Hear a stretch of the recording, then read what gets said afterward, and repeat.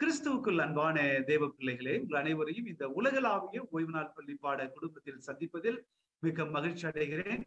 உலகத்தின் பல்வேறு நாடுகளிலிருந்து ஒன்றாக இணைந்து பாடத்தை படிக்கும்படியாக இணைந்து வந்திருக்கிற ஒவ்வொரு அன்பான குடும்பத்தையும் கிறிஸ்து இயேசுவின் நாமத்தில் அன்போடு வாழ்த்தி யாவரையும் வருக வருக வருக என்று சொல்லி இரு கரம் குப்பி அன்போடு வாழ்த்தி வரவேற்றுக் கொள்கிறோம். யூடியூபின் வாயிலாகவும் பேஸ்புக்கின் வாயிலாகவும் ஆடியோவாகவும் பார்த்து கேட்டுக்கொண்டிருக்கிற அன்பான குடும்பங்களையும் அன்போடு வாழ்த்தி உங்களையும் வரவேற்றுக் கொள்கிறோம். ஆண்டுடைய வசனம் இப்படியாக சொல்கிறது. ஏசாயாவின் புஸ்தகம் 41ஆம் அதிகாரம் 10வது வசனம். ஏசாயாவின் புஸ்தகம் 41ஆம் அதிகாரம் 10வது வசனம். நீ பயப்படாதே, நான் உன்னோடு கூட இருக்கிறேன். திகையாதே, நான் உன் தேவன். உன்னை பலப்படுத்தி உனக்கு சகாயம் செய்வேன். என் நீதியின் வலதுகரத்தினாலே உன்னை தாங்குவேன். இந்த வசனத்தை நாங்கள் எப்பொழுதெல்லாம் படிக்கிறோமோ அப்பொழுதெல்லாம் நமக்கு தேவன் மிக அற்புதமான ஒரு ஆசீர்வாதமான நம்பிக்கை கொடுக்கிறார். அவை நம்முடைய அனுதின வாழ்க்கையில எந்த நிலையில நாம் சோர்ந்து போயிருப்போம் என்று சொன்னாலும் எல்லா நிலைகளிலும் தேவன் நம்மோடு இருந்து நமக்கு உதவி செய்ய காத்து கொண்டிருக்கிறார். ஆகவே இந்த நாளிலே கூடி வந்து திரு நாமத்தை மகிமைப்படுத்திக் கொண்டிருக்கிற அன்பான குடும்பங்களை இந்த வசனத்தோடு இணைத்து யாவரையும் வருக வருக என்று சொல்லி வாழ்த்தி வரவேற்றுக் கொள்கிறோம். இந்த கூட்டத்தை ஆரம்பிக்கும் வண்ணமாக யாவரும் ஜெபத்தோடு கடந்து செல்வோம். நம்முடைய ஆரம்ப ஜெபத்தை நம்மத்தில் இருக்கிற அன்பான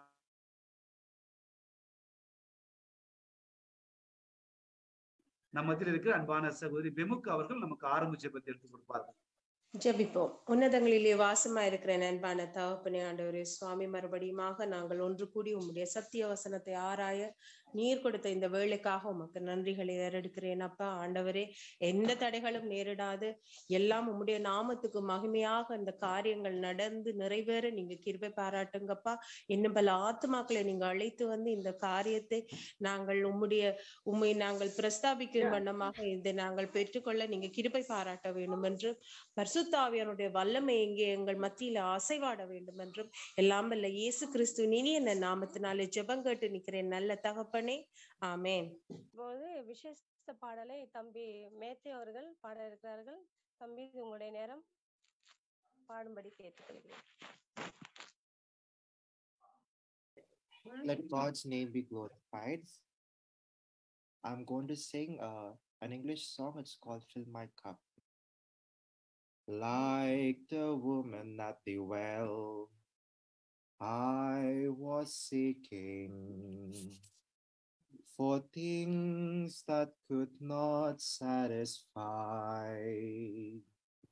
And then I heard my Savior speaking, draw from my well that never shall run dry. Fill my cup, Lord, I lift it up, Lord. Come and quench this thirsting of my soul. Bread of heaven, feed me till I want no more. Fill my cup, fill it up, and make me whole. There are millions in this world who are craving for the pleasures earthly things afford, but none can match the wondrous treasure that I found in Jesus Christ my Lord. Fill my cup, Lord, I lift it up, Lord. Come and quench this thirsting of my soul. Bread of heaven, feed me till I want no more. Fill my cup, fill it up, and make me whole. So my neighbor, if the things this world gave you, leave me. Hungers that wouldn't pass away. My blessed Lord will come and save you if you kneel to him and humbly pray. Fill my cup, Lord, I lift it up, Lord. Come and quench this thirsting of my soul. Bread of heaven, feed me till I want no more. Fill my cup, fill it up, and make me whole. Amen. ஆமென் ஆமென். நன்றிப்பா. கர்த்தர் உங்களை ஆஸ்வதிப்பார். அந்த அருமையான பாடலை பாடின தம்பி அவர்களுக்கு நன்றி செலுத்துகிறேன். மறுபடியுமாக இதில் இணைந்திருக்கும் உங்கள் யாவரையும் ஆண்டவராகிய இயேசு கிறிஸ்துவின் நாமத்தினாலே வாழ்த்தி வரவேற்றுக் கொள்கிறேன். யாவருக்கும் காலை மாலை இரவு வணக்கங்களை தெரிவித்துக் கொள்கிறேன். இப்பொழுது கூட நம்ம மத்தியில ஆன்டி கிளாடிஸ் ஆன்டி அவர்கள் இருக்கிறார்கள். இன்றைக்குள்ள பாடத்தை அவர்கள் எடுக்கும்படி இன்றைக்குள்ள பாடத்தை அவர்கள் எடுக்கும்படியாக கேட்டுக்கொள்கிறேன். சகலமும் புதிதாக்குதல் என்ற தலைப்பின் கீழாக இன்றைக்கு செவ்வாய்க்கிழமை பாடத்தை ஆன்டி அவர்கள் எடுக்க இருக்கிறார்கள். ஆன்டி அவர்களை குறித்து அநேகம் சொல்லலாம். நல்ல அமெரிக்க பகுதியிலே நல்ல ஒரு ஊழியத்தை செய்து கொண்டிருக்கிறார்கள். அது மட்டும் இல்ல, எல்லார் மத்தியில் நல்ல அன்பா பழகக்கூடியவங்க. குடும்பமாக இணைந்து அவர்கள் செய்கிற ஊழியங்கள் அநேகம் உண்டு. அது மட்டும் இல்ல, ஆசிரியர் பணியை தொடர்ந்து செய்து அவங்க ஓய்வு பெற்றாலும் மறுபடியுமாக அவருடைய ஊழியங்களிலும் சரி, அவர்களுடைய வேலைகளிலும் கர்த்தர்க்கென்று ஜீவ ஓட்டத்தை ஓடிக்கொண்டிருக்கிறார்கள். ஆண்டி அவர்கள் நம் மத்தியில இருப்பதற்காக என் தேவனை ஸ்தோத்தரிக்கிறேன். கர்த்தர் ஆண்டியை ஆஸ்வதிப்பாங்க. ஆண்டி, இது உங்களுடைய தருணம். இன்றைக்குள்ள பாடத்தை ஆண்டி எடுப்பார்கள். ரொம்ப நன்றி ஆண்டி.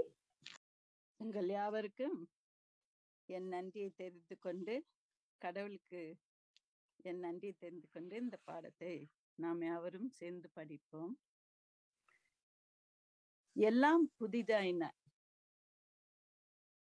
என்ற தலைப்பில் நாம் இந்த வாரத்தில் படித்துக் கொண்டிருக்கிறோம். இன்று பாடம் தேவனுடைய பிரசன்னத்தில்.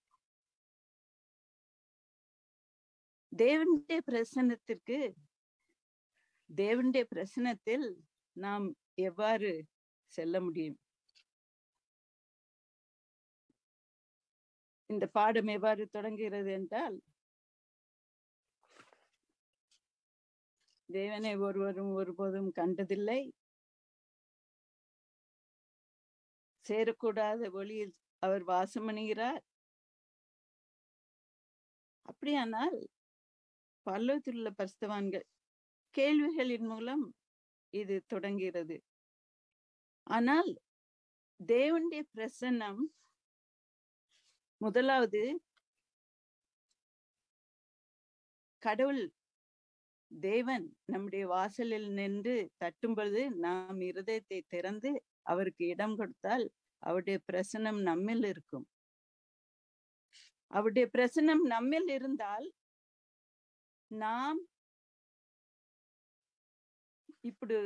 இப்பொழுது நாம் யாவரும் இங்கு சேர்ந்திருக்கும் பொழுது கண்டிப்பாக தேவனுடைய பிரசன்னம் உங்களில் இருக்கிறது.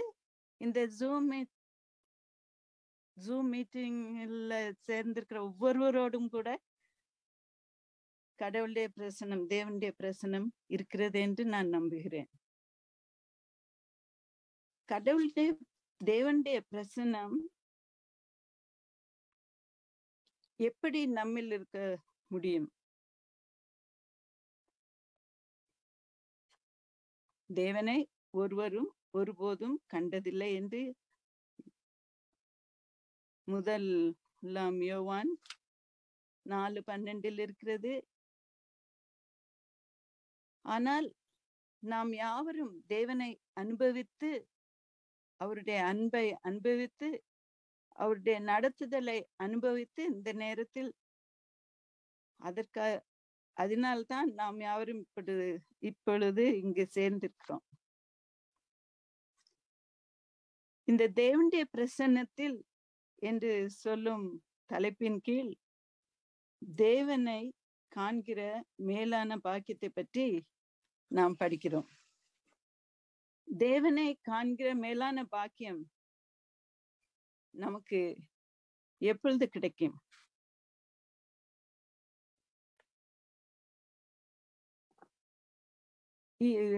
சிம்பிளாக என்ன சொல்லுகிறார்கள் என்றால் மத்தேயு 5:8 இருதயத்தில் சுத்தமுள்ளவர்கள் பாக்கியவான்கள், அவர்கள் தேவனை தரிசிப்பார்கள். நாம் இருதயம் சுத்தமாக இருக்க வேண்டும். நான் முன்பே சொன்னேன், இருதயத்தின் வாசலில் கதவை தட்டும் பொழுது நாம் திறந்து நம்மில் இருக்கும் எல்லா வேண்டாத எண்ணங்களையும், வேண்டாத பார்வைகளையும், வேண்டாத பழக்க வழக்கங்களையும் எடுத்து போட்டு நாம் கதவை திறந்து அவரை உள்ளே ஏற்றுக்கொண்டால் அதுவே முதல் அடி, முதல் ஸ்டெப் கடவுளுடைய தேவனுடைய பிரசன்னத்துக்கு செல்லும் முன்பு. சோ தேவனுடைய பிரசன்னம் என்பது, அது தேவனுடைய பிரசனத்தை நம்மிடமிருந்து தூரம் வைப்பது எல்லாம் நம்மில்தான் இருக்கிறது. நாம் தான் அவர் வேண்டாம் என்று அவரை தூரம் வைத்தால் அவருடைய பிரசனம் நம்மிடமிருந்து போக வாய்ப்பு இருக்கிறது. இந்த பாடத்தை நான் படித்துக் கொண்டிருக்கும் பொழுது எனக்கு சிருஷ்டிப்பு ஞாபகத்துக்கு வந்தது. ஆதியாகமம் 1:26 முதல் பாகத்தை பார்த்தால், தேவன் நம்மளை அவர் நமது சாயலாகவும் நமது ரூபத்தின் படியையும் மனுஷனை உண்டாக்குவோமாக என்று நம்மளை அழகாக அற்புதமாக உண்டாக்கினார். ஆனால் அவ்வாறு உண்டாக்கின பிறகு சில காரணத்தினால் ஒரு அழகான மரத்தை, அந்த பழத்தை மாத்திரம் சாப்பிட வேண்டும் என்று சொன்ன பொழுது என்ன செய்தான்? அங்கு சோதனை வந்து அந்த அழகான தோட்டத்தில் இருக்கும் நன்றாக தேவனோடு பேசி உலாவி இருந்த, சந்தோஷமாக இருந்த ஆதாம் ஏவாள் என்ன செய்தார்கள்? பாவம் செய்தார்கள்.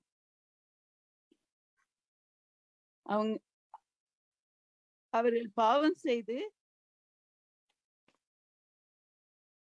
அந்த பழத்தை சாப்பிட வேண்டாம் என்று சொன்ன அந்த பழத்தை ஏவாள் பார்த்த பொழுது அது நல்லதும் பார்வைக்கு இன்பமும் புத்தியை தெளிவிக்கிறதுமாக அவளுக்கு தெரிந்தது. இன்று இந்த உலகத்தில் நாம் கடவுளிடமிருந்து தூரம் செல்வதற்கு இவ்வாறு சில காரியங்கள் நாம் பார்க்கும் பொழுது பார்வைக்கு மிகவும் அழகாகவும் நல்லதாகவும் இன்பத்தை தருவதாகவும் புத்தியை நல்ல தெளிவு அறிவை தருவதாகவும் நாம் நினைத்து தேவனிடத்திலிருந்து தூரம் செல்கிறோம். அவருடைய பிரசன்னத்திலிருந்து நாம் நம்மளை தூரம் செல்ல வைக்கிறோம்.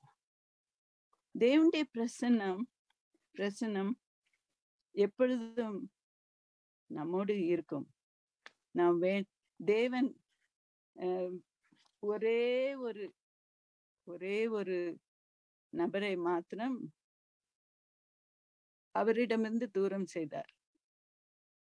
உங்களை அவருக்கு தெரியும். அது யார் என்றால் லூசிஃபர். எசேக்கியேல் 28:17 இருக்குது. மற்றபடி என்ன பாவம் செய்தாலும், என்ன தப்பு செய்தாலும், நாம் கடவுளிடம் வந்தால் அவர் நம்மளை எப்பொழுதும் சந்தோஷமாக ஏற்றுக்கொள்ள, நாம் அவர் தேவனுடைய பிரசன்னத்தில் நம்மளை ஏற்றுக்கொள்வார்.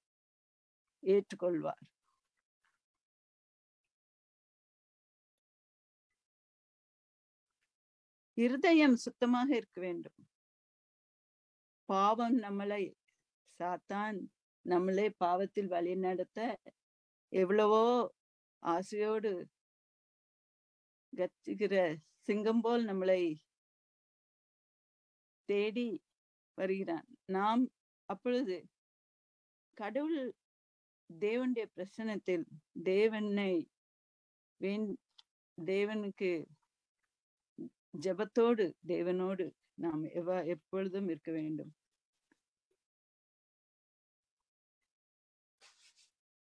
1 John 3:2 என்ன சொல்றதுன்னா, பிரியமானவர்களே, இப்பொழுது தேவனுடைய பிள்ளைகளா இருக்கிறோம். இனி எவ்விதமா இருப்போம் என்று வெளிப்படவில்லை. ஆகிலும் அவர் வெளிப்படும் போது அவர் இருக்கிற வண்ணமாகவே நாம் அவரை தரிசிப்பதினால் அவருக்கு ஒப்பாயிருப்போம் என்று அறிந்திருக்கிறோம். கடவுள் நம்மளை அவரை போல உண்டாக்கினார், சிருஷ்டித்தார். இந்த எல்லாம் புதிதாயின என்று சொல்லும் பொழுது நாமும் அவருடைய பிரசன்னத்தில் அவரோடு கூட உலாவி அந்த பரலோக ராஜ்யம் போவதற்காக நாம் நம்மளை ஒவ்வொரு நிமிஷமும் ஒவ்வொரு தருணம் கிடைக்கும் பொழுதும் அவரை மற்றவர்களுக்கு பிரதிபலிக்கிறவர்களாக நம்முடைய வாழ்க்கை இருக்க வேண்டும். இன்னும் வெளிப்படுத்தல் 22:3-4 என்ன சொல்கிறது? புதிய பூமியை பற்றி சொல்கிறது. இனி ஒரு சாபமும் இராது, தேவன் ஆட்டுக்குட்டியானவரும் இருக்கிற சிங்காசனம் அதில் இருக்கும். அவருடைய ஊழியக்காரர் அவரை சேவித்து அவருடைய சமயத்தில் தரிசிப்பார்கள். அவருடைய நாமம் அவர்களுக்கு நெற்றிகளில் இருக்கும். சோ இந்த பரலோக ராஜ்யம் தேவனுடைய பிரசன்னத்தில் எல்லாம் புதிதாயின என்றால் அது பரலோக ராஜ்யத்தை பற்றி சொல்லுகிறது. நாம் நம்முடைய வாழ்க்கையில் மாறுதல்களை கொண்டு வரும் பொழுது, தேவனை ஏற்றுக்கொண்டு அவர் இஷ்டப்படி நடக்கும் பொழுது அவருடைய பிரசன்னம் நம்ம இருக்கிறது, நாம் அவருடைய பிரசன்னத்தில் இருக்கிறோம். இன்னும் வேதாகமத்தில் அநேகர் நாம் ஒவ்வொருவராக நினைத்து பார்த்தால் இந்த நாள் முழுவதும் பேசிக்கொண்டே இருக்கலாம். தாவீதை பற்றி சங்கீதம் 16:8-11 வரை நீங்க உங்களுக்கு டைம் இருக்கிற நேரம் படிச்சு பாருங்க. தாவீது ராஜாவின் வார்த்தைகளை வாசித்து பாருங்க. கர்த்தரை எப்பொழுதும் எனக்கு முன்பாக வைத்திருக்கிறேன். அது மாதிரி அவரு தாவீது ராஜாவை பற்றி நீங்கள் படித்தீர்கள் என்றால் அவர் அநேக பாவங்கள் செய்திருக்கிறார். ஆனால் அவர் என்ன சொல்கிறார்? எப்பொழுதும் எனக்கு முன்பாக கர்த்தரை வைத்திருக்கிறேன். அவர் என் வலது பாரிசத்தில் இருக்கிறபடியால் நான் அசைக்கப்படுவதில்லை. இந்த வசனத்தை நாம் மறந்து போகாமல் எப்பொழுதும் கர்த்தரை நம் முன் வைத்து நம் வலது பக்கத்தில் வைத்து நம்மோடு இருக்கும்படி செய்து கொள்ள வேண்டும். நம்முடைய வாழ்க்கையை மாற்றிக்கொள்ள வேண்டும். இங்கு சில காரியங்கள் நம்மை கடவுளை விட்டு தூரமாக்க கூடும். தேவனுடைய பிரசன்னத்தை நம்மிடமிருந்து தூரமாக்க நாம் தான் காரணம். தேவனுடைய உறவை அந்த உறவை நம்மிடமிருந்து தூரம் செய்வதற்கு நாம் தான் காரணம். சில காரணங்கள் நான் இங்கு சொல்கிறேன். வாழ்க்கையில் சரியான ஜெப நேரம் இல்லாமல், வேத வாசிப்பின்மை, அதிக தூக்கம், உலக சிநேகம் என்று சொல்லும் பொழுது சிலருக்கு நிறைய சிநேகிதர்கள், அவசியத்துக்கு அதிகமான சிநேகிதர்கள், அவர்கள் நம்மளை தேவ பிரசன்னத்திலிருந்து தூரம் எடுத்துக்கொள்ள முடியும். தொலைக்காட்சி, இந்த சரியான நேரம் இல்லை. ஏன் தொலைக்காட்சியை பார்த்துக்கிட்டே சீரியல்ஸ் ஆஃப்டர் சீரியல்ஸ் பார்த்துட்டு இருக்கிறதுக்கு நேரம் இருக்கும். ஆனா பைபிள் வாசிக்கிறதுக்கு அல்லது ஜெபம் பண்றதுக்கு நேரம் இருக்காது. இதெல்லாம் நான் சொல்லுகிறேன். நம்மில் இந்த மாதிரி சில காரியங்கள் இருந்தால் நாம் அதை மாற்றிக்கொண்டு தேவ பிரசன்னத்திற்கு, தேவனை நம்மிடம் சேர்த்துக் கொள்வதற்கு, தேவனோடு வாழ்வதற்கு, சந்தோஷமாக வாழ்வதற்கு உபயோகப்படும் என்று இவைகளை சொல்கிறேன். இன்னும் ஒன்று, செல்போன். இப்பொழுது யாரை பார்த்தாலும் கையில் செல்போன் வைத்துக் கொண்டேதான் இருப்பார்கள். சிறு பொண், 2 நாட்கள் முன்பு ஒரு சிறு பொண், நடக்க படிச்சிருக்கிற பொண்ணு கையில போன் வச்சு என்னதோ பண்ணிட்டு இருக்கு. அவளுக்கு தெரியுது, நமக்கு தெரியுதை விட அந்த பிள்ளைகளுக்கு நல்லா தெரியுது. ஸோ செல்போன், அதுல நல்ல காரியங்கள் இருக்கு. இந்த ஜூம் மீட்டிங்ஸ், பிரசங்கங்கள், பாட்டுகள் இதெல்லாம் கேட்கறதுக்கு அதை உபயோகிக்கலாம். ஆனா அது நம்மளை கடவுள் தேவனிடத்திலிருந்து, தேவனுடைய பிரசன்னத்திலிருந்து தூரம் எடுத்துக்கொள்ளாமல் பார்த்துக்கொள்ள வேண்டும். வீணான பேச்சுக்கள், காசிப், வீணான பேச்சுக்கள். சிலர் நாள் முழுசும் போன்ல பேசிக்கிட்டே இருப்பாங்க. அனாவசிய பேச்சு, அவங்கள பற்றி இதெல்லாம் அவசியம் இல்லை. கடவுளிடமிருந்து நம்மளை தூரம் செய்யறதுக்கு இதெல்லாம் காரணம். ரகசிய பாவங்கள், ரகசியமாக பாவங்கள் செய்து கொண்டிருக்கலாம். ஆனா அது கடவுள்கிட்ட ஒப்புவித்து அந்த பாவத்திலிருந்து நம்மளை தூரமாக்கி விட்டால் கடவுள் நம்மளை ஏற்றுக்கொள்ள சித்தமாக இருக்கிறார். உலக கவலைகள், சிலர் நாள் முழுவதும் இந்த பாலிடிக்ஸ், உலக கவலைகளை, உலக ஆட்சிகளை பற்றி பார்த்து அதெல்லாம் நமக்கு அவசியம் இல்லை.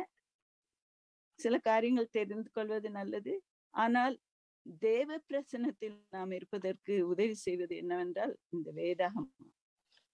வேதாகமம், அவரோடு உறவாடுதல், அவரோடு வாழ்வது மிகவும் முக்கியம்.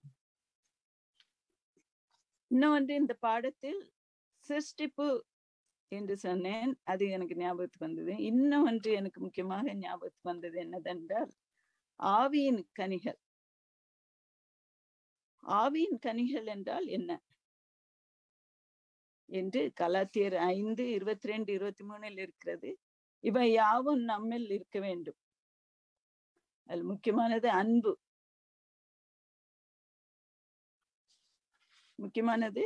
அன்பு. இங்க மத்தேயு 5:8 கூட இருதயத்தில் சுத்தமுள்ளவர்கள் பாக்கியவான்கள். இருதயம் சுத்தமா இருந்தால் கண்டிப்பாக அன்பை வெளியே காட்டும்.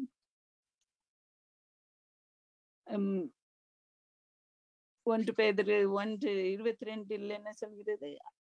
ஆகையால் நீங்கள் மாயமற்ற சகோதர சிநேகம் உள்ளவர்களாகும்படி ஆவியினாலே சத்தியத்திற்கு கீழ்ப்படிந்து உங்கள் ஆத்மாக்களை சுத்தமாக்கி கொண்டவர்களாய் இருக்கிறபடியால் சுத்த இருதயத்தோட ஒருவரிலொருவர் ஊக்கமாய் அன்பு கூறுங்கள். சுத்த இருதயத்தோட ஒருவருக்கொருவர் அன்பு கூறுங்கள் என்று 1 பேதுரு 1:22 பார்க்கிறோம். அன்பு அந்த ஆவியின் கனிகளில் முதலாவது சொல்லப்பட்டது அன்பு.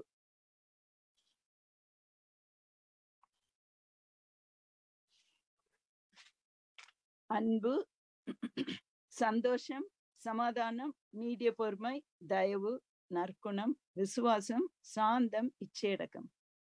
இதை ஒரு முறை வாசித்து பார்த்து இவை யாவும் நம்மில் இருக்கிறதா என்று நீங்களே சோதித்து பார்த்து கொள்ளுங்கள். அதில் எது இல்லையோ அதை ஜெபத்தோடு கேட்டு பெற்றுக்கொள்ளுங்கள்.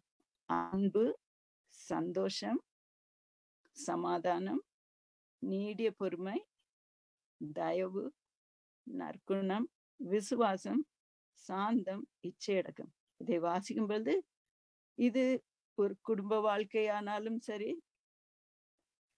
ஒரு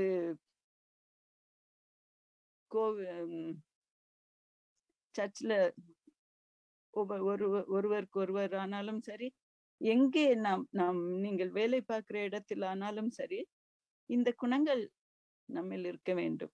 அன்பு, சந்தோஷம், சமாதானம், நீடிய பொறுமை, தயவு, நற்குணம், விசுவாசம், சாந்தம், இச்சையடக்கம். இந்த குணங்களை நாம் பெற்று இவை நம்மில் எப்பொழுதும் இருப்பதாக பார்த்து கொள்ள வேண்டும். தேவனுடைய பிரசன்னம் நம்மில் இருக்க வேண்டும் என்றால் நாம் இந்த ஆவியின் கனிகளை பெற்றவர்களாக இருக்க வேண்டும்.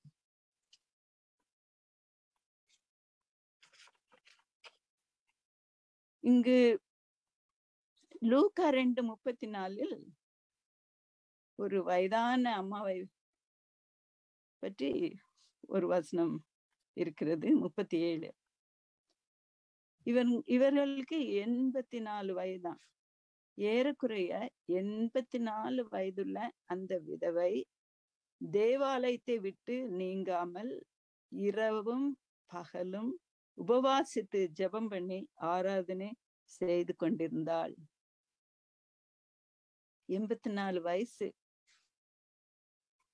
அந்த அம்மா என்ன செய்து? இரவும் பகலும் உபவாசித்து ஜெபம் பண்ணி ஆராதனை செய்து கொண்டிருந்தாள், தேவாலயத்தை விட்டு நீங்காமல். இது ஒரு நல்ல முன்மாதிரி. அந்த அம்மா ராத்திரியும் பகலும் சாப்பிடாம உபவாசித்து ஜெபம் பண்ணிட்டு இருக்காங்க. நம்மில் எத்தனை பேர் இந்த மாதிரி இருக்கிறோம்? நம்மில் எத்தனை பேர் கடவுளோடு நாள் முழுவதும் செலவழிக்கிறோம்? நம்முடைய நேரத்தை உபயோகித்து கொண்டிருக்கிறோம். ஆதாமும் ஏவாளும் கடவுளின் சமூகத்தில் இருக்கும் மட்டும் அவர்கள் இருவரும் சந்தோஷமாக இருந்தார்கள். அந்த நல்ல கனியை பார்த்து கீழ்ப்படியாமையால் அவள் அதை எடுத்து பறித்து அவள் தின்று அவளுடைய கணவனுக்கும் கொடுத்து அவர்கள் பாவம் செய்தார்கள். கீழ்ப்படியாமையால் பாவத்தின் சம்பளமாகிய மரணத்தை அனுபவித்தார்கள். கர்த்தரின் சமூகத்திலிருந்து வெளியே அவர்கள் போனதும் மரணம், துக்கம், துன்பம், அழுகை, வேதனை, வேர்வை, கஷ்டம் எல்லாவற்றையும் அனுபவித்தார்கள். கடவுளோடு இருக்க மட்டும் அவர்கள் சந்தோஷமாக வாழ்க்கை அவளுடைய வாழ்க்கை சந்தோஷமாக இருந்தது. அநேக காரியங்கள் டெம்பரரியாக, நல்லதும் பார்வைக்கு இன்பமும் புத்தியை தெளிவிக்கிறதுமா இருக்கும். ஆனா நாம் கடவுளை விட்டு இவை யாவும் நம்மை கடவுளிடமிருந்து தூரம் செல்லக்கூடிய காரியங்கள். நாம் அவைகளை அந்த மாதிரி உலகத்தில் தான் நாம் வாழ்ந்து கொண்டிருக்கிறோம். நம்மளை பாவத்தின் வழியில் நடத்துறதுக்கு அநேக காரியங்கள் நம்மை சுற்றிலும் இருக்கிறது. ஆனால் நாம் கடவுளுடைய சந்நிதியில் இருக்க வேண்டும் என்று, தேவனுடைய பிரசன்னத்தில் இருக்க வேண்டும் என்றால் எப்பொழுதும் சந்தோஷத்தை அனுபவிக்க வேண்டும் என்றால் தேவனுடைய பிரசன்னத்தில் வாருங்கள், இருங்கள். அவசியமானால் உபவாசம் இருந்து இரவும் பகலும் அவரோடு ஜெபம் பண்ணி ஆராதனை செய்யுங்கள்.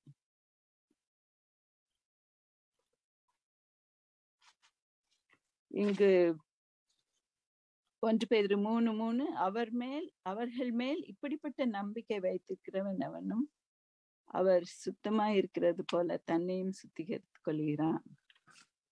நமக்கு நல்ல மாதிரியை வைத்து போன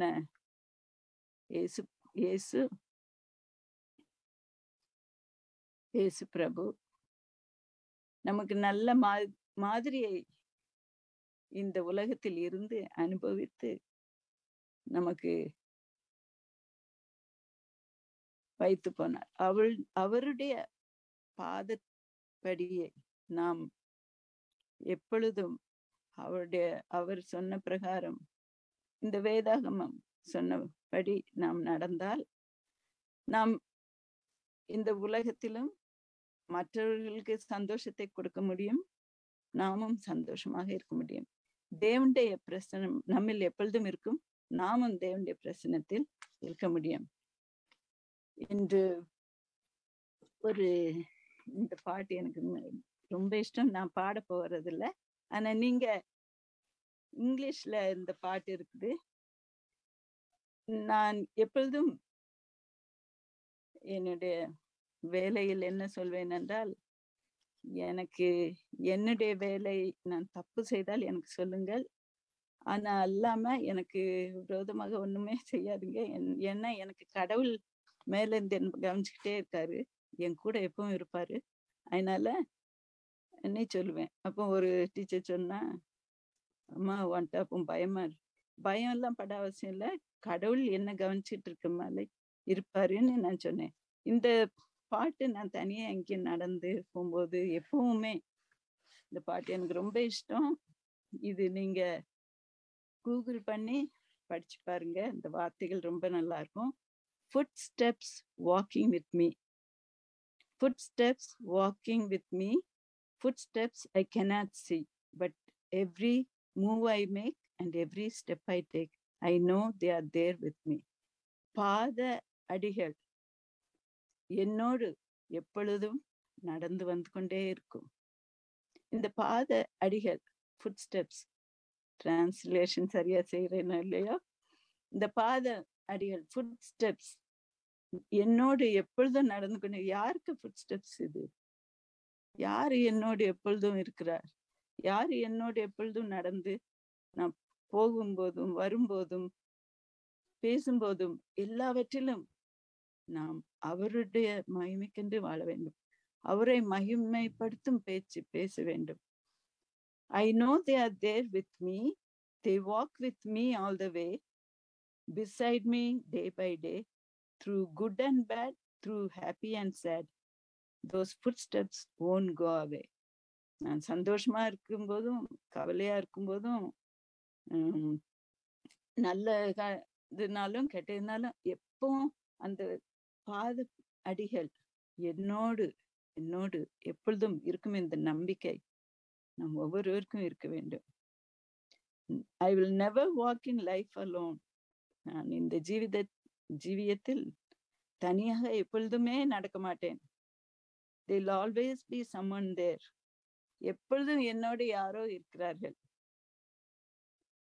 I know he won't let me down. He's with me everywhere. அவரு என்ன எப்பொழுதும் கைவிட மாட்டார், அவர் என்னோடு இருக்கிறார். நீங்கள் இந்த பாட்டை போட்டு பாடி பார்த்தால் மீதி வார்த்தைகள் எல்லாம் வாசிக்கவில்லை. The special things in life I have done have been through him and his love. அவருடைய அன்பின் மூலமாக, அவருடைய உதவியின் மூலமாக நான் ஏதாவது ஸ்பெஷலா செய்திருந்தால் அவர் தான் என்னை அதை செய்ய வைத்தார் என்று. I've been blessed in so many ways. கடவுள் என்னை அநேக விதமாக ஆசீர்வதித்திருக்கிறார். Thanks to the Lord above. இந்த மாதிரி நாம் எப்பொழுதும் கடவுளை நம்மில் ஏற்றுக்கொண்டு, அவர் வார்த்தைகளை நாம் நம்பி, அவருடைய வார்த்தைகளை நாம் ஏற்றுக்கொண்டு அதன்படி நடந்தால் தேவனுடைய பிரசன்னத்தில் நாம் இருப்போம், அவர் பிரசன்னம் நம்மோடு இருக்கும். அது மட்டுமல்ல, இந்த புதிய பூமியிலும் நாம் அவருடைய பிரசன்னத்தில் எப்பொழுதும் சந்தோஷமாக இருப்பதற்கு நமக்கு தருணம் கிடைக்கும். இந்த உலகத்தில் நாம் அவருடைய இஷ்ட பிரகாரம், இயேசு நமக்கு காட்டின வழி பிரகாரம், இந்த வேதாகமத்தில் இருக்கும் வார்த்தைகளின்படி நாம் நடந்தால் கண்டிப்பாக தேவனுடைய பிரசன்னத்தில் நாம் யாவரும் ஒருவர் சந்தித்து சந்தோஷமாக நீடூழி வாழ்வதற்கு தருணம் இருக்கும். தேவன் தான் நம் ஒவ்வொருவரையும் தேவனுடைய பிரசன்னத்தில் என்றும் வாழ்வதற்கு தருணம் தர வேண்டிக் கொள்கிறேன். உதவி செய்வாராக. ஆமென்.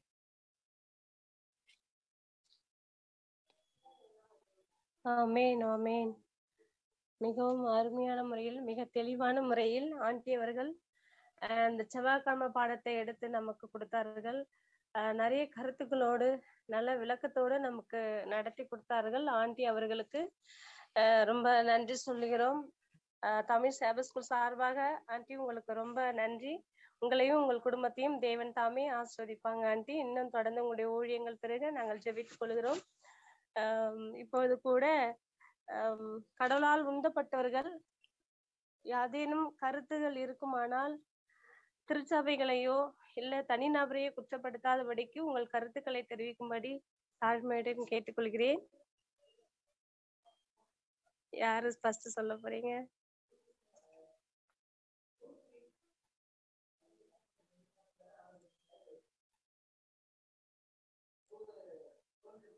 பெஞ்சமின் அங்கிள், நீங்க உங்களுடைய கருத்துக்களை தெரிவிங்க.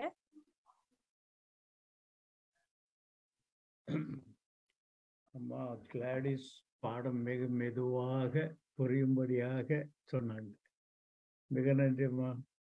பாடம் அருமையாக சொன்னீங்க. இந்த கேள்வி நம்ம கடைசியில் இருக்கிற கேள்வி வாசிக்கிறேன். கீழ்ப்படுதலுக்கும் சுத்திகரிப்புக்கும் செயல்முறைக்கும் இடையே என்ன தொடர்புன்னு கேட்கப்பட்டது. முதலாவது, கீழ்ப்படுதலுக்கும் சுத்திகரிப்புக்கும் என்ன தொடர்பு. ரெண்டாவதாக, கீழ்ப்படுதல் நம்முடைய வாழ்க்கையை எப்படி சுத்திகரிக்கிறது. மூன்றாவது கேள்வி, அந்த கீழ்ப்படுதல் எப்படி பிறருக்கு காணப்படும் என்பதாக சொல்லப்பட்டிருக்கு. முக்கியமா இதை கீழ்ப்படுதலை முக்கியப்படுத்தியிருக்காங்க இந்த கேள்வியில். ஒரு கேள்வியில 3 கேள்வி இருக்கு. 3 கேள்வியிலும் கீழ்ப்படுதல் என்பதாக வருது. சரி, இதை நம்ம பார்க்குற போது கீழ்ப்படுதல் சுத்திகரிப்புக்கு என்ன சம்பந்தம் இருக்குன்னு சொன்னா, நம்முடைய வாழ்க்கையில கீழ்ப்படிந்தால் தேவன் தாமே நம்ம சுத்திகரிக்கிறாரு, நாம அல்ல. நாம தேவனால சுத்திகரிக்கப்படுகிறோம். தேவன் நம்மை சுத்திகரிக்க வேண்டுமானால் கீழ்ப்படியணும் என்பது முதல் கேள்விக்கு விடை. இரண்டாம் கேள்வி, கீழ்ப்படுதல் எவ்வாறு நம்மை சுத்திகரிக்கிறது. மறுபடியும் இங்க நம்ம பார்க்கிறோம் இந்த வேதாகமத்துல 1 கொரிந்தியர் 13ஆம் அதிகாரம் 13வது வசனத்தை எடுத்துக்கொள்ளுங்க. நீங்க எழுதிக் கொள்ளுங்க. மிக மிக அருமையான வசனம். என்ன சொல்லுதுன்னா, 1 கொரிந்தியர் 13:13, இப்பொழுது விசுவாசம், நம்பிக்கை, அன்பு இம்மூன்றும் நிலைத்திருக்கிறது, இவைகள் அன்பே பெரிது. சரி, நாம கீழ்ப்படின்னு சொன்னாலும் சரி, நம்ம சுத்திகரித்து கொள்ள வேண்டும் என்று சொன்னாலும் சரி, நம்முடைய வாழ்க்கையில அன்பு வேண்டும் என்பது சொல்லப்படுது. இது எது போன்ற அன்புன்னு சொன்னா, அங்கே படிச்சு மேலே இந்த பாடத்துல படிச்சோம், மாயமற்ற சகோதர சிந்தை அல்லது அன்பு வேண்டும் ஒன்று. இரண்டாவதாக, ஆவியினாலே நாம சுத்திகரிக்கப்பட வேண்டும். அன்பு இருந்தால்தான் அதுவும் முடியும். மூன்றாவதாக, ஆத்மாவை சுத்தமாக்கி கொள்ள வேண்டும் என்று சொல்லப்படுது. எனவே கீழ்ப்படுதல் ரொம்ப ரொம்ப முக்கியம். கீழ்ப்படுதல் இல்லாவிட்டால் அநேக காரியங்களை நம்ம மேற்கொண்டு நெருங்கி போக முடியாது. தேவனிடத்துல கீழ்ப்படியும் போது தேவன் தாமே அவருடைய ஆவியானவர் அனுப்பி நம்ம சுத்திகரித்துக் கொள்ளும்படியாக உதவி செய்கிறார். நன்றிம்மா. ஆமென். Thank you uncle. உங்களுக்கு கர்த்தர் ஆஸ்வதிப்பாங்க. சொன்ன கருத்துக்களுக்காக நன்றி. வேற யாராகிலும் கருத்துக்கள் தெரிவிக்கும்படி கேட்டுக்கொள்கிறேன். யார் சொல்றா?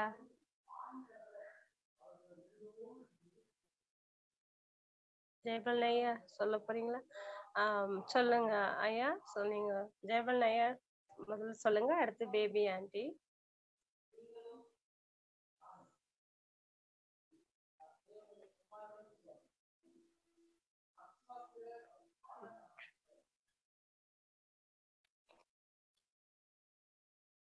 கர்த்தருடைய நாமத்துக்கு துதிகனம் உண்டாவதாக.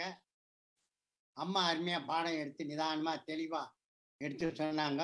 அவங்களுக்கு அவங்க குடும்பத்தை கர்த்தர் ஆசீர்வதிப்பாராக. இங்க நாம் பார்க்கும்போது கீழ்ப்படிதல் தான் மிக முக்கியம் என்பதை நாம் பார்க்கிறோம். பாஸ்டர் ஐயா சொன்னாரு, கீழ்ப்படிதலும் அது. அதனால நாம் ஆதாம் ஏவாள் என்ன செய்தாங்கன்னா, தேவனுடைய வார்த்தைக்கு கீழ்ப்படியாமல் போனதினால் அவர்கள் தோட்டத்தை விட்டு வெளியே போயிட்டார்கள் என்று நாம் பார்க்கின்றோம்.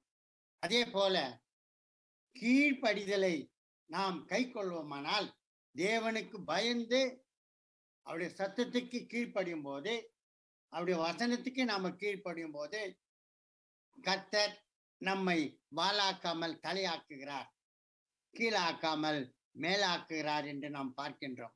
ஆகையால நம்முடைய பாவங்கள் எல்லாம் தேவன் பயந்து ஜீவிக்கும் போது மன்னிக்கப்படுகிறது. வசனத்தை கொண்டு நான் உன்னை குணமாக்குவேன் என்று சொன்ன தேவன் என் பாவங்கள் எல்லாம் மன்னிக்கிற தேவனா இருக்கிறபடி அவருக்கு ஸ்தோத்திரம் செலுத்துகிறேன்.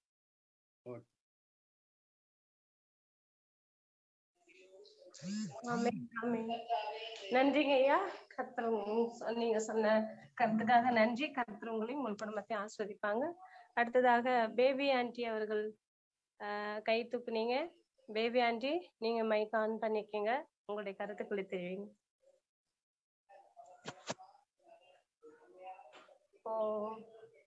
Mic on.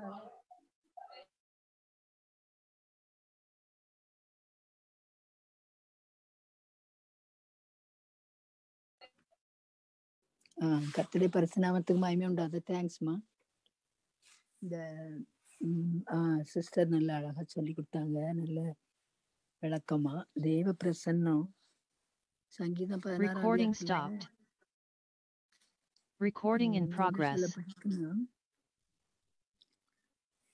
அவருடைய சமூகத்தில் பரிபூர்ண ஆனந்தமும் உடைய வலது பாரசத்தில் நித்திய பேரின்பம் உண்டு. அவருடைய பிரசன்னத்துல நாம இருக்கும்போது தேவன் அவருடைய பிரசன்னத்தினால் பர்வதங்கள் கூட என்ன செய்யுமா, உருகி போகுமா. அவருடைய பிரசன்னத்தினால் பூமியை அதிரும் என்று வேதத்துல சொல்லப்பட்டிருக்குது. அவருடைய பிரசன்னம் அவ்வளவு வல்லமுள்ளது, மகிமை உள்ளது. நம்முடைய பாவங்களை நம்ம அறிக்கிட்டு இயேசுவை நம்முடைய உள்ளத்துல ஏற்றுக்கொள்ளும் போது இந்த சகோதரி சொன்ன மாதிரி நல்ல ஆவியின் கனிகள் நம்ம இடத்துல காணப்படும். அன்பு, சந்தோஷம், சமாதானம், நிச்சயடக்கம், பொறுமை, தயவு, நற்குணம் ஆகவே ஆவியின் கனிகள்னால நம்ம நிரப்பப்படுவோம். அப்பொழுது நம்ம அவருடைய பிரசனத்துல இருக்கும்போது நம்ம நிச்சயமாக அவருடைய வசனத்தை அவர் நமக்கு அனுப்பி நம்மை குணமாக்குவார், நம்மை ஆற்றுவார், தேற்றுவார். நமக்கு அந்த அவருடைய பிரசனத்துல இருக்கிற சந்தோஷம், சமாதானம் இந்த உலகத்துல எந்த காரியத்திலுமே கிடைக்காது. இந்த நாட்கள்ல அநேகர் டிவியை பாக்குறதும் சினிமா என்னத்துக்காக பாக்குறாங்க, அவங்களுக்கு ஒரு சந்தோஷத்துக்காக பார்த்தா அதுல ஒரு சந்தோஷமும் வர்றது இல்லை, நிரந்தரமானதும் இல்லை. ஆனாலும் இந்த நாட்கள் நம்ம பார்க்கும்போது எல்லா இடத்துலயும், நான் ஒரு நாள் என்ன செய்தேன், ஓய்வு நாள் சில நேரம் ஸ்பைசர் காலேஜ்ல கூட நாங்க படிக்கும்போது ஓய்வு நாள் முடிஞ்ச உடனே ஒரு மூவி காமிப்பாங்க. அதனால எல்லாரும் இந்த சனிக்கிழமை ராத்திரிக்கு ஓடுவாங்க பிள்ளைங்க எல்லாம்.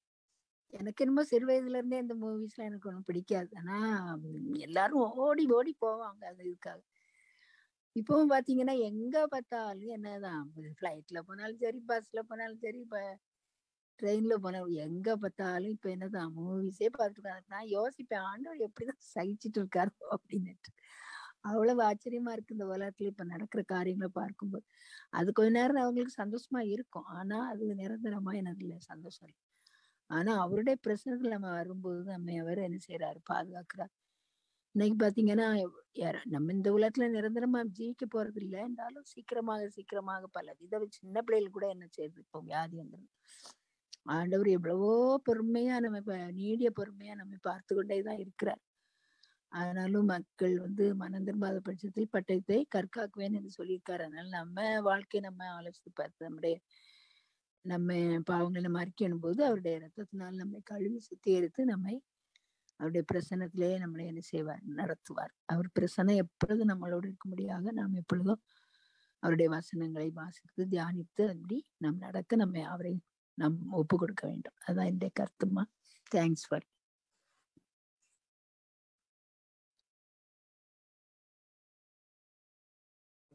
ஆமென். கருத்து சொன்ன ஆண்டி அவர்களுக்கு ரொம்ப நன்றி. ஆண்டி உங்களையும் உங்கள் குடும்பத்தை ஆசீர்வதிப்பாங்க. அடுத்தது வேற யாராவது கருத்துக்கள் தெரிவிக்கும்படி சொல்கிறேன்.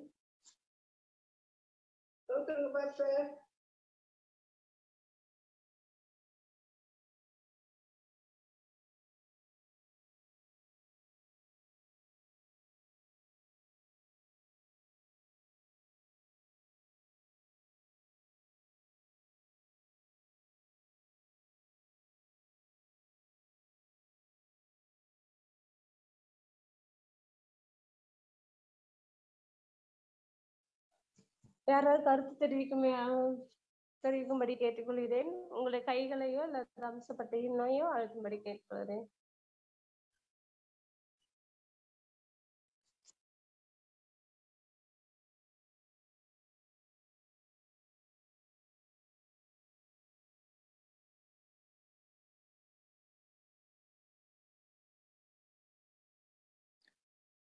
உங்களுக்கு ஏதாவது கேள்விகள் அல்லது கருத்துக்கள் இருந்தால் தயவு செய்து உங்களுடைய தம்ஸ் அப் பட்டனை அழுத்துங்க.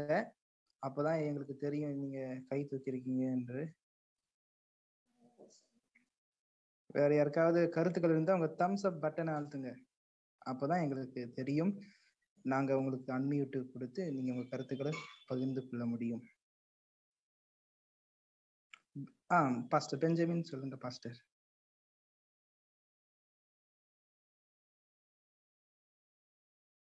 நான் ஒரு கருத்தை விட்டுட்டேன். இந்த கேள்விக்கு பதில் இல்லை. இந்த ஒரு கருத்து முதலாவதாக அம்மா மிகவும் நன்றாக சொன்னாங்க. அதை அவங்க விட்டுடலை. இங்க என்னன்னு சொன்னா, ஆரம்பத்திலேயே நாம் தேவன் சேரக்கூடாத இடத்திற்கு போகவும் முடியாது, அவர் முகமுகமா பார்க்க முடியாது என்பதாக ஒரு சிலருடைய கருத்து இப்போ உலகத்துல அப்படி சொல்றாங்க. கடவுளை நாம இங்க போய் பார்க்கறது தவிர என்பதாக சொல்றாங்க. நம்ம பார்த்தோம்னா பாவம் வராத முன்பு ஆதாம் ஏவாள் அவரை ஒவ்வொரு நாள் சாயங்காலத்துல தோட்டத்துல உலாவி கொண்டிருக்க வேலையில அவங்க பார்த்ததாக பார்க்கிறோம். ஆனா பாவம் வந்த பிறகு அவர் தேவனுக்கும் நமக்கும் நடுவில் பாவம் ஒரு சோர் போல வந்து அது பார்க்க முடியாம போயிட்டுது. ஆனால் மறுபடியும் நாம சுத்திகரித்து கொண்டு பரலோக ராஜ்யத்துக்கு போனோம்னு சொன்னா முகமுகமா நிச்சயமாக பார்ப்போம் என்ற விஷயத்தை ஆண்டவர் வந்து வேதத்தில் நம்ம சொல்லியிருக்காருங்க. ஒன்று. ரெண்டாவதாக இந்த பாடத்தலைப்பு இன்றைக்கு தேவனுடைய பிரசன்னத்தில் தேவனுக்கு முன்பாக நிற்பது அல்லது தேவனை முகமுகமா பார்க்கக்கூடிய காரியம் பற்றி நம்ம வாசித்தோம். நம்முடைய கர்த்தராகிய இயேசுவானவர் என்ன சொன்னார்? அவளை பார்க்க முடியுமா முடியாதா என்று பார்த்தோம்னா மத்தேயு சுவிசேஷம் 5ஆம் அதிகாரம் 8ஆம் வசனத்துல மலை பிரசங்கத்துல அவர் பேசினார். என்ன சொன்னாரு? அதாவது இருதயத்தில் சுத்தமுள்ளவர்கள் பாக்கியவான்கள், அவர்கள் என்ன செய்வாங்களாம்? தேவனை தரிசிப்பார்கள் என்று சொல்லப்படும். தேவனை நேரம் பார்ப்போம் என்பதை நம்முடைய கர்த்தராகி இயேசுவானவரை சொன்னாருங்க.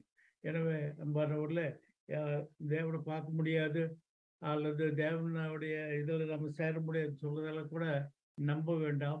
வேதாந்தத்தை ஆண்டவரே நமக்கு தெளிவா வாக்குத்தத்தை கொடுத்திருக்காருங்க. நீங்க வருவீங்க பார்ப்பீங்க என்று சொன்னார். அதனால தேவனை நாம தரிசிப்போம் என்ற நம்பிக்கையோடு கீழ்ப்படிந்தால் போதுமா. கீழ்ப்படுதலே மிக முக்கியமான காரியம். கீழ்ப்படுதல் இருந்தா ஒவ்வொன்றா சரியா எல்லாமே கூட சரியாகும். சுத்திகரித்துக் கொள்ளலாம். தேவன் நம்ம ஆசிரியப்பாரு. ஆமென். நல்ல கருத்துக்கு தேவனுக்கு நன்றி. மேலும் போதகர் ஐயாவுக்கும் நன்றி. வேற ஏதாவது கருத்துக்கள் இருக்கிறதா?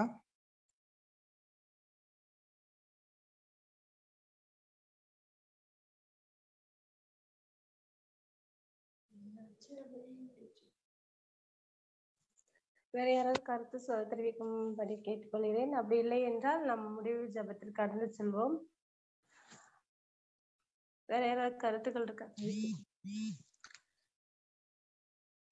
கமலா தியாகராஜன் கை தூக்கிக்கிங்க. உங்களுடைய கருத்துக்களை நீங்க சொல்லும்படி உங்களை கேட்டுக்கொள்கிறேன். தேங்க்யூ. கர்த்தருக்கு ஸ்தோத்திரம். அது நல்ல அருமையான ஒரு பாடம். தேவனுடைய பிரசன்னத்துல போய் நம்ம நிக்கணும்னா நமக்கு எந்த வித தகுதிகள்லாம் நமக்கு இருக்கணுங்கிறத அழகா இதுல சுட்டி காட்டப்பட்டுகிறது இல்லையா? இருதயத்தில் பரிசுத்தம் உள்ளவன் தேவனை தரிசிப்பான். இன்றைக்கு இருதயத்துல என்னெல்லாம் சிந்தைகள் ஓடுது? இருதயமோ திருக்குள்ளது கேடுள்ளது எல்லாம் சொல்லப்படுகிறது. ஆனா தேவனை அண்டி கொண்டிருக்கிற நாம் நிச்சயமாவே கீழ்ப்படியும் பொழுது, அவருடைய வார்த்தைக்கு கீழ்ப்படியும் போது நிச்சயமா தேவனுடைய சுத்திகரிப்பு கிடைக்கிறது. அந்த பரிசுத்தமும் நமக்கு கிடைக்கிறது. அப்போதுதான் அவருடைய பிரசன்னத்துல போய் நிக்க முடியும். பரிசுத்தம் இல்லாமல் ஒருவனும் போய் அந்த பிரசன்னத்தில் நிக்கவே முடியாது. அப்படிப்பட்ட ஒரு தூய்மையும் பரிசுத்தமான இடத்துக்கு போக தகுதி என்ன வேணும்னா நமக்கு நிச்சயமாகவே கீழ்ப்படியுதல், பரிசுத்தமுள்ள ஒரு வாழ்க்கை, தொடர்ந்து அந்த வாழ்க்கை நம்மோடு கூட ஆண்டவரோடு கூட நம்ம இணைக்கப்பட்டு இருந்தால்தான் இந்த காரியங்கள்லாம் நடைபெறுவதற்கு ஆண்டவர் நமக்குள்ளே கிரியை செய்வார்ப்பா. தேங்க்யூ. தேங்க்யூ ஆச்சி.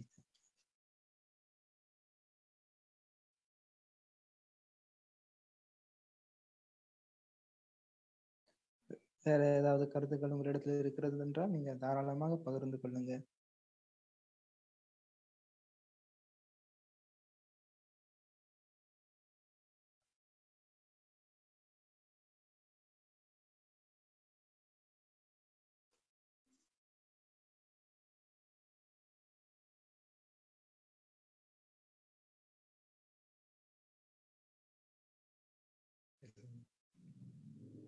வேற யாராவது கருத்துக்கள் தெரிவிக்க வேண்டாம், தெரிவிங்க.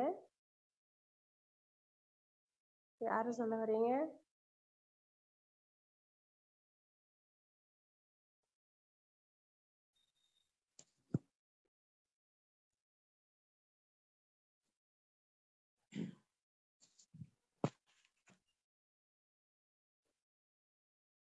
என்னுடைய கருத்தை நான் சொல்ல விரும்புறேன். தேவன் அவர் கோடான கோடி பரிசுத்த தூதர்களால் பரிசுத்தர் பரிசுத்தர் பரிசுத்தர் என்று ஓயாமல் போற்றப்பட்டு கொண்டிருக்கிறார். சூரியனை எப்படி கண்ணால நம்ம ரொம்ப நேரம் ஒரு வினாடி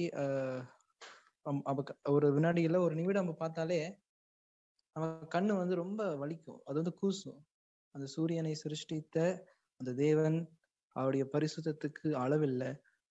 அவர் மிகப்பெரிய ஒரு நெருங்க எந்த மனிதனாலும் நெருங்க முடியாத பிரகாசமான ஒளியினால் அவர் சொல்லப்பட்டிருக்கிறார். நாம் எல்லாரும் பாவிகள். நம்ம எப்படிதான் அந்த பரிசுத்தமான தேவனை நாம் சேர முடியும்னா, என்னுடைய கருத்தின் பார்க்கும்போது பரிசுத்த நாளாகிய அந்த ஓய்வு நாளை அவர் நம்மை பரிசுத்தம் பண்ணுகிற கர்த்தர் என்று நாம் அறிந்து கொள்ளும்படி அந்த ஓய்வு நாளை நாம் பரிசுத்தமாக ஆசரிப்போம் சொன்னா, பரிசுத்தமான அந்த தேவனை நாம் என்ன பண்ண முடியும்னா நாம் தரிசிக்க முடியும். அந்த பரிசுத்த நகரமாகிய தேவனுடைய ராஜ்யத்தில் நம்ம சேர முடியும். ஓய்வு நாளை பரிசுத்தமாக ஆசரிக்க நினைப்பாயாக என்று தேவன் சொல்லியிருக்கிறார். தேவன் அந்த நாளை பரலோகத்துல வைத்திருக்கிறார். அந்த நாளை நாம் பரிசுத்தமா ஆசரிக்கணும். அதுலதான் பரிசுத்தமே இருக்குது. ஓய்வு நாள்ல தான் ஆண்டவர் எண்ண முடியாத பரிசுத்தத்தை வச்சிருக்கிறாரு.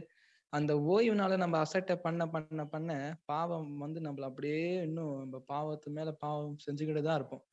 நமக்கு நம்ம எல்லாருமே பாவிகள். இந்த பாவிகளுக்கு என்ன தேவைன்னா, பரலோகத்துக்கு இந்த பாவிகள் போகணும்னா இந்த பாவிகள் பாவத்தோடு போக முடியாது, பரிசுத்தத்தோடு தான் போக முடியும்.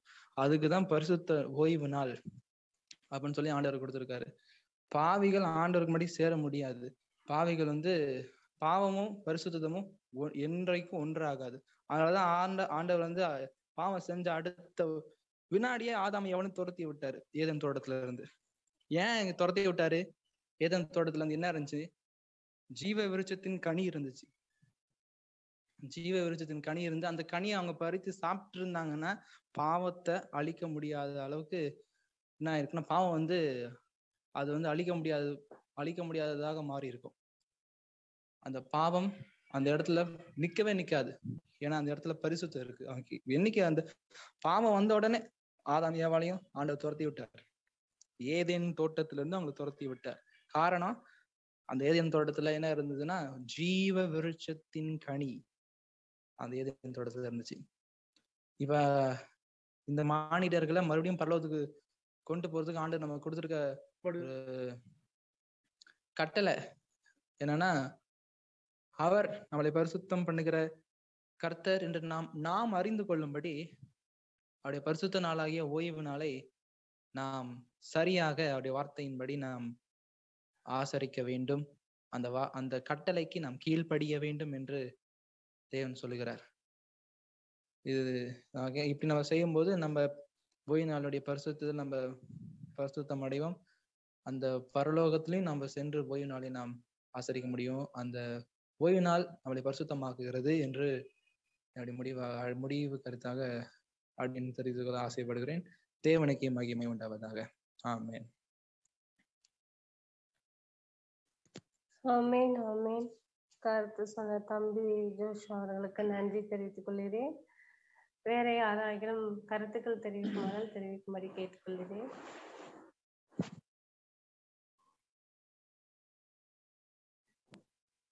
நான் ஒண்ணு சொல்லணும்னு விரும்புறேன். தேவனுடைய நாமத்துக்கு மகிமை உண்டாதாக. ஆண்டி ரொம்ப அழகா பாடம் எடுத்தாங்க. ஆரம்பத்துல இருந்து முடிவு வரை டச் பண்ணாங்க. எனக்கு ரொம்ப பிடிச்சிருந்தது. இப்ப யோசுவா சொன்ன மாதிரி ஓய்வு நாளை பரிசுத்தமாய் ஆசரிப்பதனால் மாத்திரம் என்ன நான் அது மிக முக்கியமான கருத்து இல்லைன்னு சொல்லல. பட் அந்த 10 கற்பனைகளுமே உள்ளடங்கணும் அப்படின்னு நினைக்கிறேன் நான். ஏன்னா என் பெற்றோருக்கு நான் அன்போடு கீழ்ப்படியாவிட்டால், அவங்க பெற்றவங்க அப்படிங்கிறதுக்காக நான் என்னுடைய கடமையை செய்கிறதால மாத்திரமல்ல, அன்போடு என்னுடைய கடமைகளை செய்தாதான் அங்க ஒரு முழுமையை காண முடியும். அதே போல என் தேவனை என் தேவனாக நான் ஏற்றுக்கொண்டால் மாத்திரமே அவரை முழு மனதோடு நான் ஆராதிப்பேன். அப்படின்னா சொல்லப்பட்ட 10 கற்பனைகளுமே நியாயப்பிரமாணங்கள் அனைத்துமே நாங்க ஃபாலோ பண்ணினாதான் அந்த பரிசுத்தத்தை, ஏன்னா அது மகா பரிசுத்தம்.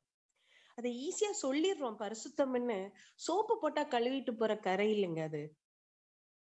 அது பூமி தேவனுக்கு பாதப்படியா இருக்குன்னா யோசிச்சு பாருங்க. ஏற்பட்ட ஒரு பிரம்மாண்டமான ஒரு தேவன், அவருடைய பரிசுத்தம் எவ்வளவு பிரம்மாண்டமா இருக்கும். நம்ம கற்பனைக்கு எட்டாத ஒரு பரிசுத்தம். அதை நாம அடையணுங்கிறது ஈஸியான காரியமே கிடையாது. அதை நம்ம ரொம்ப ஈஸியா எடுக்கிறோமோன்னு எனக்கு தோணுது. ஆலயத்துக்கு ஓய்வு நாளை பரிசுத்தமாய் நாங்க ஆசரிக்க போறதுக்கு முன்னாடி பரிசுத்தப்பட வேண்டியது எங்கள் இருதயங்கள். வீட்டுல விசாரிக்கிறோமா, பிள்ளைங்கள்ட்ட சமாதானமாகறோமா, கணவன்கிட்ட சமாதானமாகறோமா, எதிர் வீட்டுக்காரனோட சமாதானமா இருக்கிறோமா, தேவனுக்கு எங்க கிட்ட எதிர்பார்க்கிற அந்த அன்பை நாங்க காட்டுறோமா, எங்களை நாங்க பரிசோதித்து நாங்கள் சுத்தம் உள்ளவர்களான்னு விசாரிக்கணுங்க. விசாரிக்கும் பொழுதுதானுங்க ஓய்வு நாள் பரிசுத்தமாகும். என் தேவனை நான் ஒரு தேவ பிள்ளைன்னு சொல்லிக்கிறேனே, நான் என்னத்தை வெளிப்படுத்துறேன்? எனக்கு சட்டுன்னு கோவம் வருது, என்னையே என்னால கண்ட்ரோல் பண்ண முடியல. ஆனா நான் கிறிஸ்தவள் என்று சொல்லிக் கொள்கிறேனே. ஒவ்வொன்றையும் சீர்தூக்கி பார்க்க வேண்டிய ஒரு நிலைமை. அதனாலதான் கீழ்ப்படிதலுக்கூடாக பரிசுத்தம் வருகிறது. ஏவாள் ஆண்டி அழகா சொன்னாங்க. ஏதேன் தோட்டத்துல தேவன் சொன்னாரு, இதை நீங்க சாப்பிட்டா சாவீங்க, அழகா சொன்னாரு. ஆனா அவள் கீழ்ப்படியல, பாவம் பிறந்துருச்சு. அந்த கீழ்ப்படியாமையினால் அவள் இழந்தது என்ன?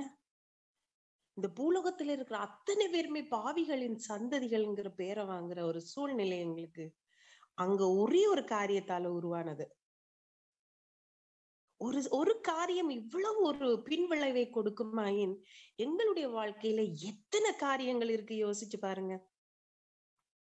எண்ணு கடக்காத காரியங்கள். திருப்தியின்மை, ஆவியின் கனி எங்க கிட்ட எத்தனை வீதம் முழுமையாக இருக்கிறது என்று அன்றாடம் நாங்க எங்களை அந்த ஆவியின் கனியை வைத்து ஒரு கண்ணாடி மாதிரி பாவிக்கணும்னு நான் நினைக்கிறேன். அதை ஒரு கண்ணாடியா வச்சுக்கிட்டு அதுல என் முகம் தெரியுதா, அன்பில் என் முகம் தெரிகிறதா, சமாதானத்தில் என் முகம் தெரிகிறதா, சாந்தத்தில் என் முகம் தெரிகிறதா, பொறுமையில் நீடிய பொறுமையில் என் முகம் தெரிகிறதா, விசுவாசத்தில் என் முகம் தெரிகிறதா, ஏதாவது ஒரு புள்ளியில நான் விலகினா கூட அந்த கனி முழுமையாகாது. அப்படி இருக்கும் பொழுது இதை மிக இலகுவாக யாரும் எடுத்துடாதீங்க.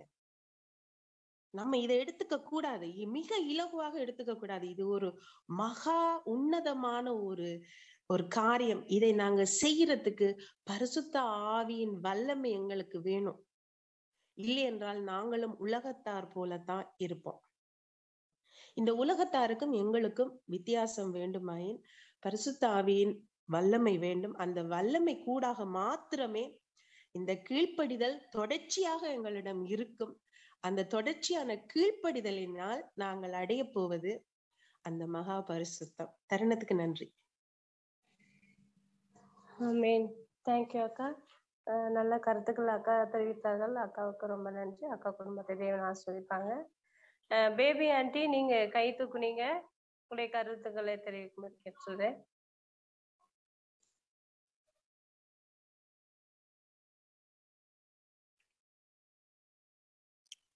நான் கர்த்தர் நாமத்தை நான் சொன்ன நினைச்சதுதான் தேவங்க நல்லா சொல்லிட்டாங்க.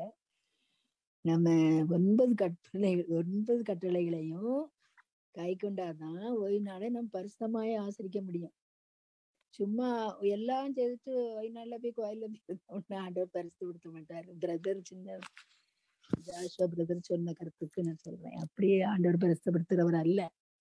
ஒவ்வொரு நாள் நம்முடைய வாழ்க்கையிலையும் இந்த ஆவியின் கனிகள்ல நம்ம 9 கற்பனைகளையும் கை கொண்டால்தான் ஓய்வு நாளை நம்ம பரிசுத்தமாய் ஆசரிக்க முடியும். ஆண்டவரே சொல்றாரு, சும்மா ஆண்டவர் ஓய்வு நாளை ஆசரிப்பாயாகன்னு சொல்லியிருக்கலாம்ல 4ஆம் கற்பனையில. ஆண்டவர் எதுக்கு அப்படி சொல்றாரு? ஓய்வு நாளை பரிசுத்தமாய் ஆசரிக்க நினைப்பாயாக. நம்ம அப்படின்னா தான் அந்த நாள்ல போய் நம்ம கோயில்ல போய் ஆண்டவரை நம்ம தொழுது கொள்ள முடியும்.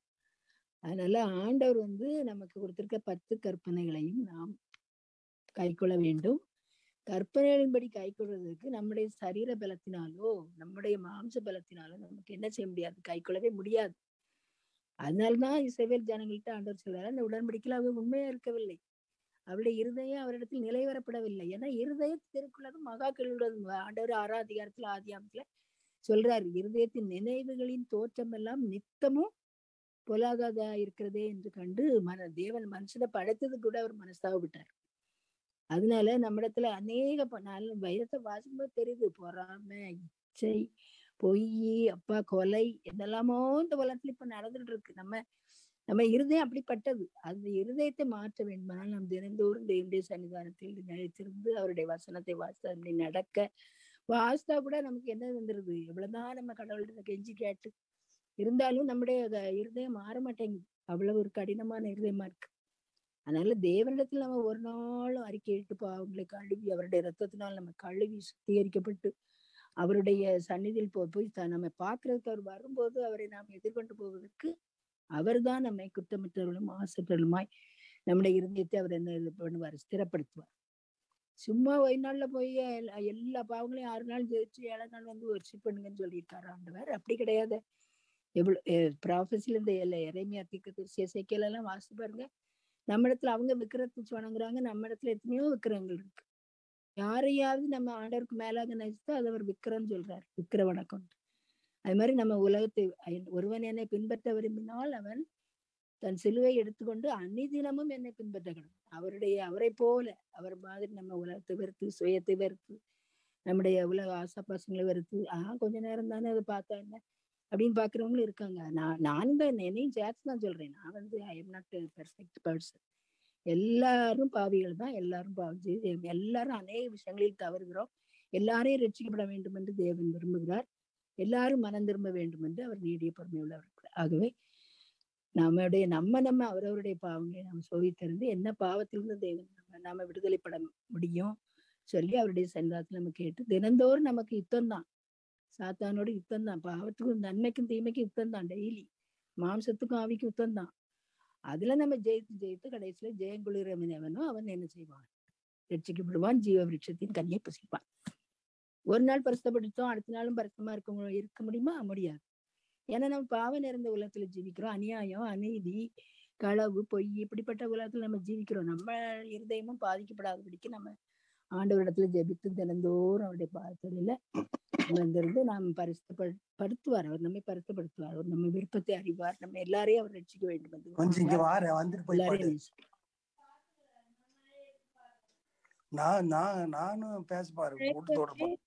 பேபி ஆண்டி, உங்களுடைய கருத்துக்காக ரொம்ப நன்றி ஆண்டி. உங்களையும் உங்கள் குடும்பத்தை தேவன் ஆஸ்வதிப்பாங்க.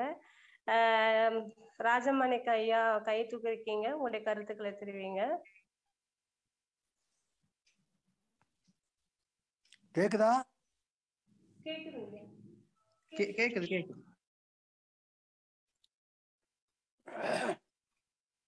ஐயா, நம்ம உலகத்துல ஜீவிக்கிற போது பைபிள் தூக்கிட்டு வேஷம் போடக்கூடாது. ஜெவன் வேஷம் போடக்கூடாது. பைபிள் என்ன சொல்லுதோ அதுபடி நடக்கணும். அநேகர் வேஷம் போட்டு இருக்கிறத நான் பாக்குறேன். அதனால பைபிள் என்ன சொல்லுதோ அதைப்படி நடக்கிறோம் நாம. அப்பதான் ஆண்டவர் நமக்கு ஒரு நல்ல விடுதலை தருவார். வேதம் என்ன சொல்லுதோ அதைப்படிதான் நடக்கணும். பொய் சொல்லக்கூடாதுன்னு சொன்னா நிறைய பேர் பொய் சொல்றாங்க. களவு செய்யாத போனா எத்தனை பேர் களவு செய்யறாங்க. நீதியும் நேர்மையும் நடக்கணும்னாக்கா நீதியும் நேர்மையும் நடக்கணும். ஆமா, அதனால பைபிளை தூக்கிட்டு பைபிள் படிச்சுட்டு அதோட ஆண்டவரே ஆண்டவரேன்னு சொல்லிட்டு கர்த்தாவே கர்த்தாவேன்னு சொன்னா ஆண்டவர் கேட்க மாட்டாரு. தேவன் நம்ம வேதத்தில் என்ன சொல்றோ அதை படிதான் நடக்கணும். அப்பதான் நம்முடைய ஜெபம் கேட்கப்படும்.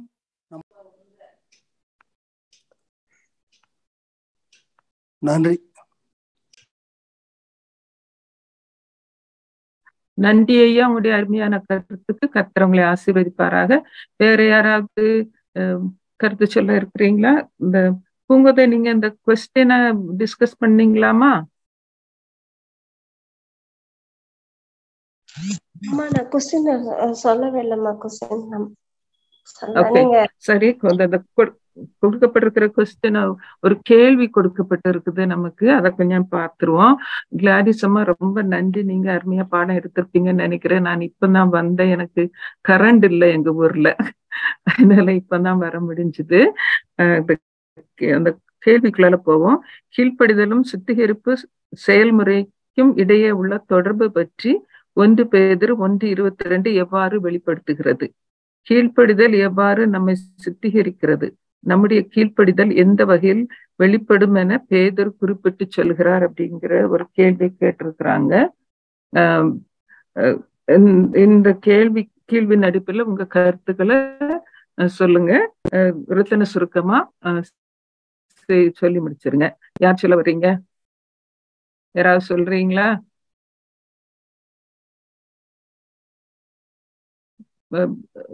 பெஞ்சமின் ஐயா சொல்ல வர்றீங்களா? கிளாடிஸ் அம்மா சொல்றீங்களா? யாராவது அதற்கு கருத்துக்களை சொல்றீங்களா?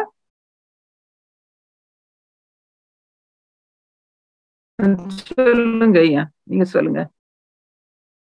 அம்மா முதல்ல சொல்லிட்டம்மா, இதுக்கு பதில் சொன்னாங்களே. அப்படிங்களா? நான் இப்பதான் வந்தேன், என்னால தெரியல. ரொம்ப பேர் ரொம்ப நன்றி.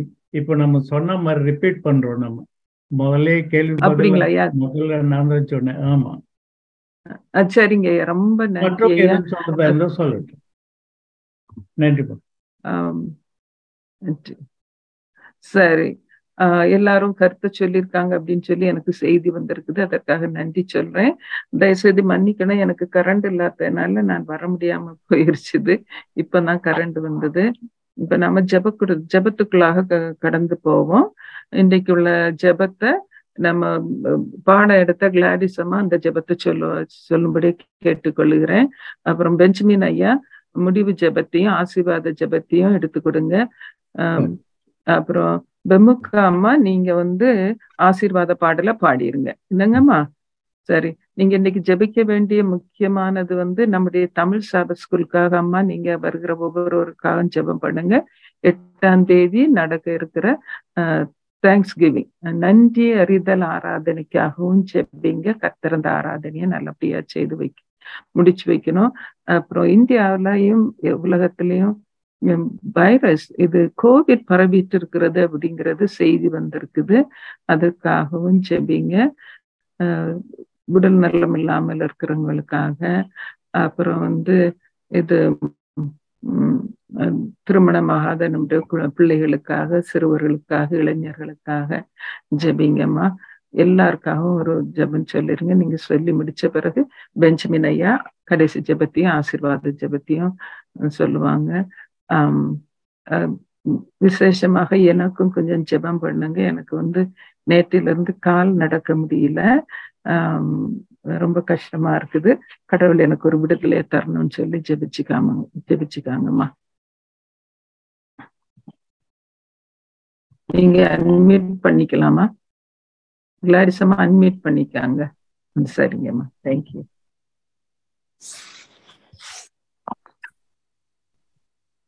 பரலோகத்திலிருந்து பூமியின் மக்களாகிய எங்கள் ஒவ்வொருவரையும் கண்ணோக்கி பார்க்கும் கர்த்தாவே, இந்த நல்ல நேரத்தில் நாங்கள் யாவரும் சேர்ந்து உம்முடைய பிரசன்னத்தில் எப்படி வர முடியும் என்று உம்முடைய பிரசன்னத்தில் நாங்கள் சேர்ந்து இந்த பாடத்தை படிக்க எங்களுக்கு கிருபை செய்ததுக்காக கொடி ஸ்தோத்திரம். இதில் வந்திருக்கும் ஒவ்வொருவரையும் பேர் பேராக குடும்பமாக ஆசீர்வதித்தலும், வர தடைப்பட்ட ஒவ்வொருவரையும் கூட ஆசீர்வதித்தலும், எங்களில் இருக்கும் குறைகள், பலவீனங்கள், சுகவீனங்கள் எல்லாவற்றையும் எடுத்து போட்டு நாங்கள் உமக்கு சாட்சியாகவும் உமக்கு மகிமை கொண்டு வரும் பிள்ளைகள் எல்லாவும் இந்த உலகத்தில் இருக்கும் பொழுது வாழ எங்களுக்கு உதவியை தந்தரலும்.